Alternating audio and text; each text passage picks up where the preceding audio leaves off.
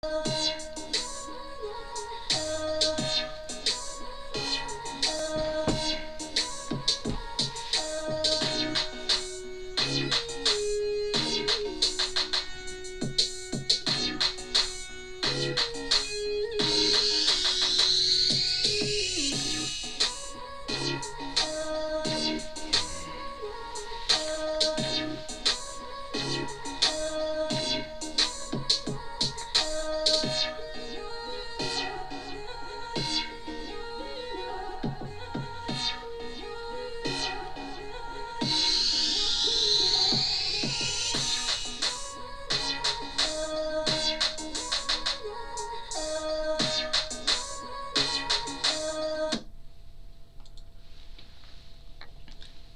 morning, good morning, good morning. Thank you so much. This is Idika Imeri. I also have a team member. Mary's with me this morning, and we are bringing you the good morning prayer. Wherever you are in the world, whenever it reaches you, your morning begins at that time.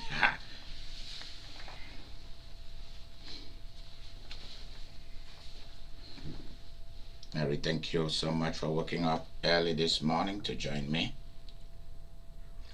Welcome. I have my tea ready to go, ready to go. Let's go straight to the readings for today.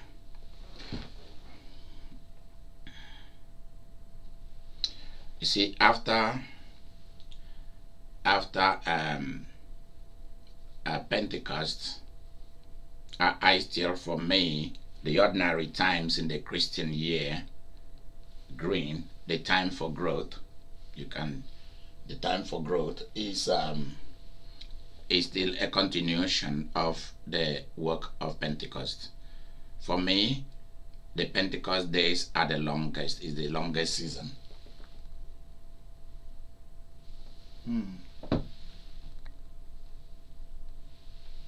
Okay, there we go. Hold on a minute, let me. Yeah, here we go. Better.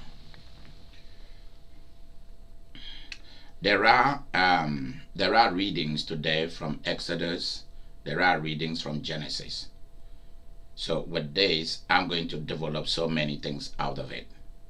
But this morning, I want us to focus.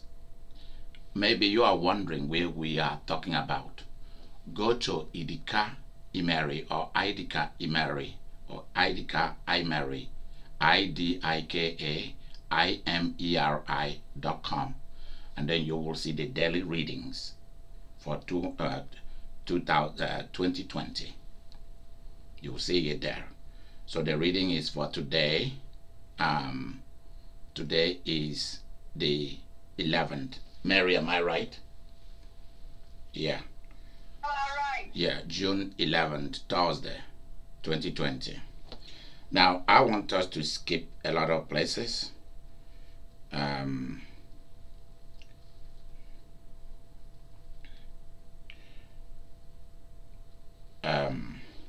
So because there are two readings here, I'm not going to read you all the different passages for the reading, because it's like the readings for today, the two different readings.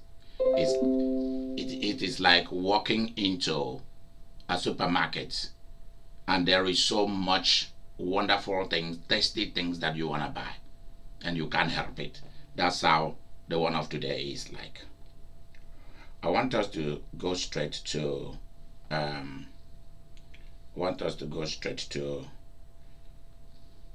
letters to the Hebrews. Hebrews chapter 3 verse 1 to 6. And I want us just to focus somewhere here. Look at this. This is so fascinating. This is so fascinating. You won't you will not be able to believe it. This is so fascinating. Verse number, that is Hebrews chapter 3 verse number 1. Look at what it says. Therefore, holy brothers, and sisters who share, therefore, holy brothers and sisters who share in the heavenly calling, fix your thoughts on Jesus. For me, immediately I seized it. The Holy Ghost seized it in me. Fix your thoughts. Fix your thoughts. It speaks about Jesus greater than Moses, worthy of greater honor. I'm going to talk about that sometime to come. But I just want you to look at the word fix your thoughts. And this one, it tells us the center of our thoughts. It did not say the center of our ignorance or the center of our indecisions, the centers of delay, the centers of confusion. So you should know what is the engine, what is the one thing that make every other thing moves, that make life to function properly, that is the power that makes money to flow in, that makes you to move back, to observe, and then move forward. What is it that makes you not to have your thoughts in many places? For some people, they think receiving Jesus as their new God, as their boss, as the God of the ages, the Ancient of Days, the one who, through whom they are remade. It is in him that we are renewed, recalled. That is, we are released back to ourselves. We are ourselves. We are no longer pushed about by different religions and cultures and politics, and this guy has the lifestyle. He has it. It is his lifestyle that we follow, not human beings trying to bring their own lifestyle to try to paste it, to photocopy it on Jesus or superimpose it on Jesus. But this one is, you straightforwardly take it from him. You follow him.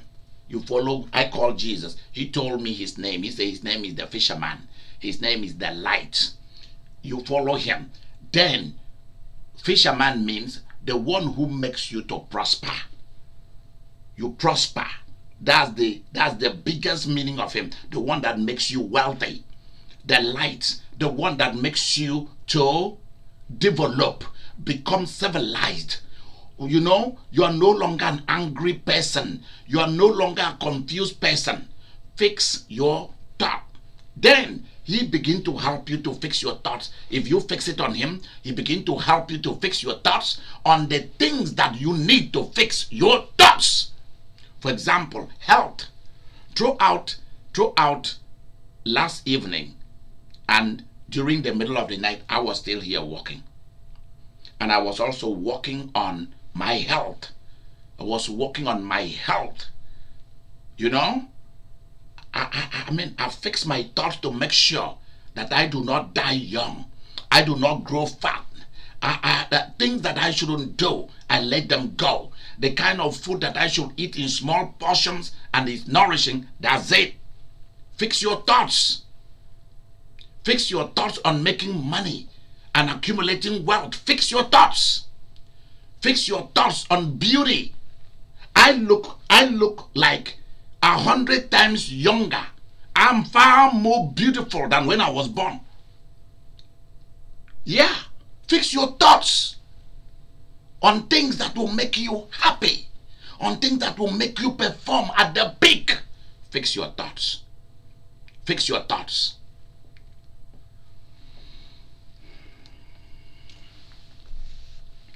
This morning, I ask God to make your thoughts to come together. Not pieces of thoughts, but one whole piece of mind. You must fix your thoughts so that you can have peace of thoughts. Mary, I hope you're writing it down. You must fix your thoughts so that you can fix. You know, you can fix your peace. You can fix your money. You can fix where you are going in life. You can fix your happiness. Everything comes from your mind and imagination.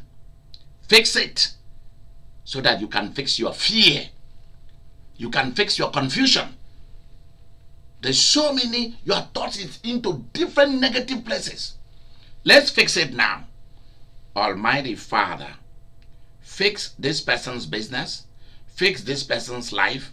Every area of it must be fixed. I ask that your power will come upon such a one. Holy Spirit, you do it. You go and fix their thoughts today so that they can become profitable people to you, to me, and to themselves. In the name of God the Father, and of the Son, and of the Holy Spirit. Amen, amen, and amen.